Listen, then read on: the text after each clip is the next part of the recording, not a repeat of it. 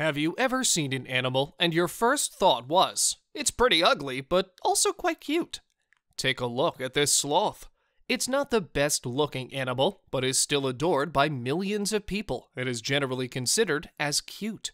Other ugly icons include doe-eyed tarsiers, squishy desert rain frogs, and round-eyed jumping spiders.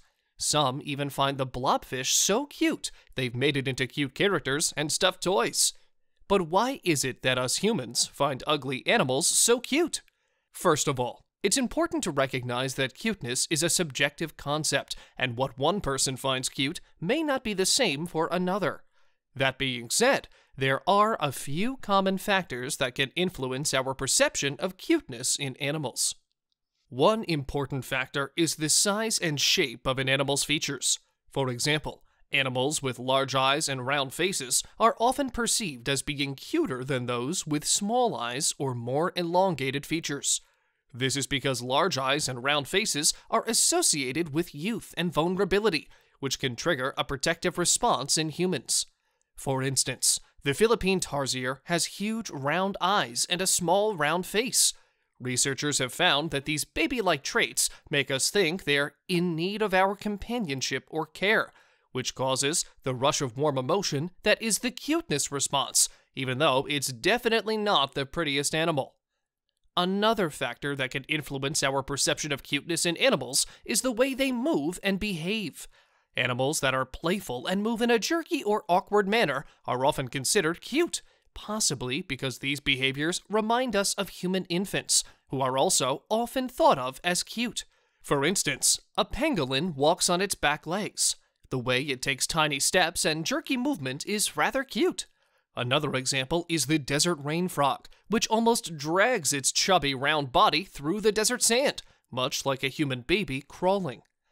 It's also worth noting that cultural and personal factors can play a role in how we perceive the cuteness of animals.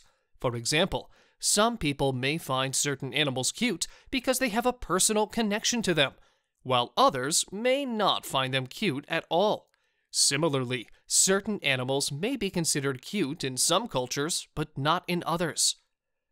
An example of this is what cats symbolize in some cultures in India. Here, cats are considered as a symbol of bad luck, and in ancient India, the word cat was used to refer to outcasts. This cultural perception of cats is different from Western countries, where cats mainly represent a cute companion. In Japan, there's a word called kimokawaii, which roughly translates to creepy cute. The gist of kimokawaii is that though an animal may seem off-putting at first, the viewer will actually find it interesting and want to approach and know it a little more. For instance, the Japanese love the roach-like giant isopod, so much they've made it into a hot-selling plush doll.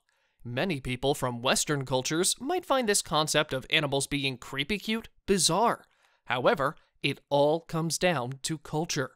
So why do some people find ugly animals cute? It's possible that it's due to a combination of these factors, as well as the fact that many of these animals have unique and endearing qualities that make them special in their own way. It's important to remember that all animals deserve respect and appreciation, regardless of whether we find them cute or not. Thanks for watching! If you enjoyed this video, don't forget to give it a thumbs up and subscribe to our channel for more content.